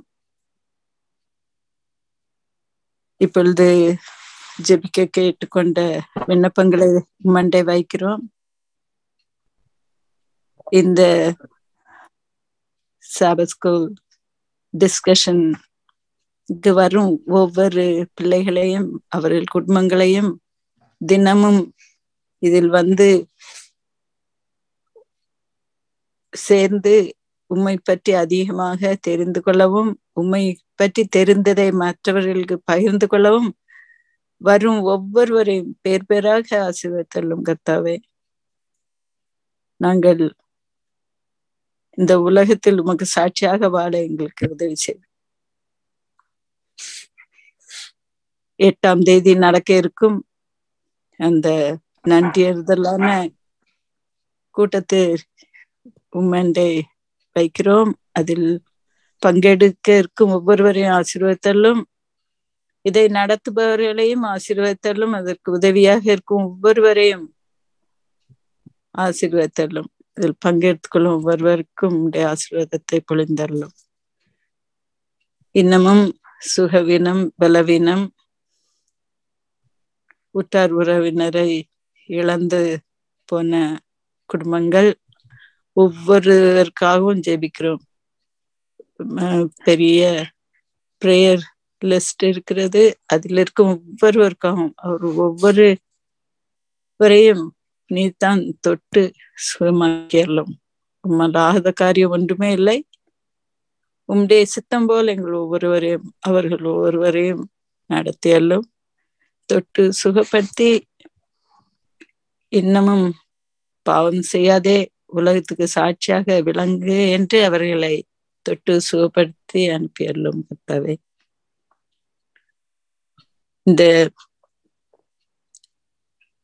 இந்த கூட்டங்கள் இதே மாதிரி இந்த கோவிட்னால் கஷ்டப்பட்டு அது அதிகமாக பரவி கொண்டு வருகிறது என்று கேள்விப்படுகிறோம். நீதான் அந்த பயங்கரமான வியாதிகளிலிருந்து எங்கள் ஒவ்வொருவரையும், எங்க குடும்பங்களையும், குடும்ப அங்கத்தினர்களையும், ஆஸ்பத்திரியில் வேலை பார்க்கும் பிள்ளைகளையும் நீதான் காத்து வழி நடத்தும். வாதை உன் கூடாரத்தை அணுகாது என்று சொன்னீர். அதே விதமாக எங்களை பார்த்து வழி நடத்தினீர். இம்மட்டும் இன்னமும் வழி நடத்தும். நாங்கள் அறிந்தும் அறியாமலும் செய்த பாவங்கள், தப்பிதங்கள் ஒவ்வொன்றையும் தயவாக மன்னித்து நீர் வருமட்டும் நாங்கள் உமக்கு சாட்சியாகவும் உமக்கு மகிமை கொண்டு வரும் வாழ்க்கையும் நடத்தி சுகத்தோடும் பலனோடும் நாங்கள் கடைசி வரையும் வாழ்ந்து அந்த தேவ பிரசன்னத்தில் உம்மோடு கூட நாங்கள் வந்து சேர உமக்கு கீழ்ப்படுதல் உள்ளவர்களாக நடந்து அந்த பிரசன்னத்தில் வந்து சேர உம்மோடு கூட என்றும் வாழுகிற அந்த சிலாக்கியத்தை எங்கள் ஒவ்வொருவருக்கும் தர வேண்டும் என்று இயேசுவின் மூலம் தாழ்மையாக கெஞ்சி கேட்கிறேன்.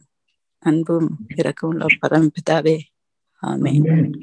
ஆமென். ஆமென். என் ஆத்துமாவே கர்த்தரை ஸ்தோத்திரி, என் முழு உள்ளமே அவருடைய பரிசுத்த நாமத்தை ஸ்தோத்திரி. என் ஆத்துமாவே கர்த்தரை ஸ்தோத்திரி, அவர் செய்த சகல உபகாரங்களையும் மறவாதே. ஆமென். கர்த்தராகிய இயேசு கிறிஸ்துவின் கிருபையும் பிதாவாகிய தேவனுடைய அன்பும் பரிசுத்த ஆவியானுடைய அன்பும் சிநேகமும் வழி நடத்துதலும் இந்த நாள் நிகழ்ச்சியிலே பாட்டு கூட்டத்தை நடத்தி சென்ற அம்மா கோட்டி அம்மா அவர்களும் அவருடைய மகன் மேத்யூவையும், அடுத்தபடியாக இந்த பாடம் மிக அருமையாக எடுத்து எங்களுக்கு சொன்ன கிளாடிஸ் அம்மா அவர்களையும் அவருடைய குடும்பத்தாரையும், இன்னும் ஆண்டவரே இந்த நேரத்துல அந்த நிகழ்ச்சிக்கு உதவியாக இருந்து அதை நடத்தி சென்ற சகோதரி பூங்கோதை, அடுத்தபடியாக வழக்கம் போல் நடத்துக வந்து உதவி செய்கின்ற சந்திரம்மா அவர்களையும், இன்னும் கூட தேவனே இந்த நிகழ்ச்சியில பங்கு பெற்ற அனைத்து மக்களையும், புதிதாக வந்தவர்களையும் இன்றும் என்றும் சதா காலமும் ஆசீர்வதிப்பீராக. ஆமென். எங்களோடேரும் என் நேசகர்த்தரே, வெளிச்சமாங்கி இருட்டாயிற்றே, மற்றொருத்தாசை அற்று போயிடும், நீர்மை சகாயரே எங்களோடேரும்.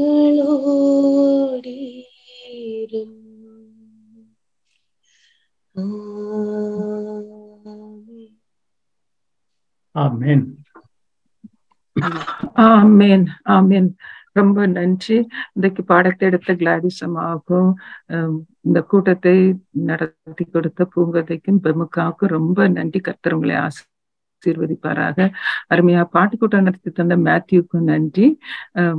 இன்றைக்கு அருமையான ஒரு பாடத்தை அம்மா நடத்தி தந்திருக்காங்க. நான் நேற்றுக்கு இந்த பாடத்தை படிச்சுட்டேன். ரொம்ப அருமையான ஒரு பாடம். கர்த்தர் இந்த பாடங்கள் மூலம் நம்மளை அவர் கூட இன்னும் அவருடன் இணைந்து அவர் கூட இன்னும் அவரோடு இணைந்து வாழ கர்த்தர் கிருபை செய்வாராக. எல்லாருக்கும் நன்றி. நாளைக்கு அடுத்த பாடத்தை நம்ம படிக்க போறோம். இனி மரணமும் இல்லை கண்ணீரும் இல்லை என்கிற ஒரு அருமையான பாடத்தை படிக்க போறோம். அதுவரை கர்த்தர் நம்மளை ஆசீர்வதித்து வழி நடத்துவாராக. வந்திருக்கிற எல்லாருக்கும் நன்றி. எல்லாருக்கும் இறைமகன் இயேசுவின் நாமத்திலே காலை மாலை இரவு வணக்கத்தை நான் தெரிவித்துக் கொள்கிறேன். கர்த்தர் உங்கள் எல்லாரையும் ஆசீர்வதிப்பாராக. நன்றி.